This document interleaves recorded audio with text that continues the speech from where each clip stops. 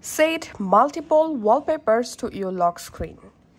All you have to need, go to your phone settings.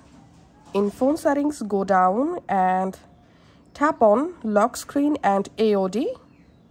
Here, go down and tap on edit lock screen.